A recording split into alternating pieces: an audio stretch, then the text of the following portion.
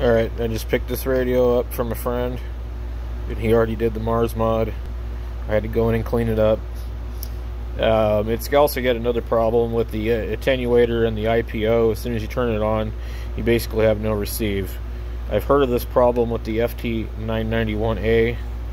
Anyway, there's not real good documentation on any of this.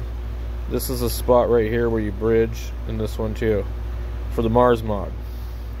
But these two right here normally have what looks like a surface mount diode or a resistor very similar to these, and they're missing.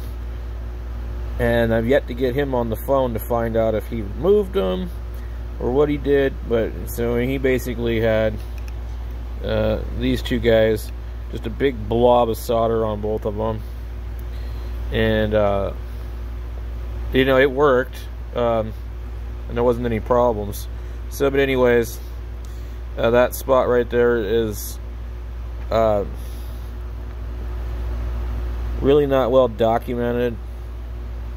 There is a little piece that you can't see, but I can see it, in between these two that connect right here. So it didn't matter that he blobbed them together right there. It didn't matter, because there is right in there, there's a printed circuit piece underneath it.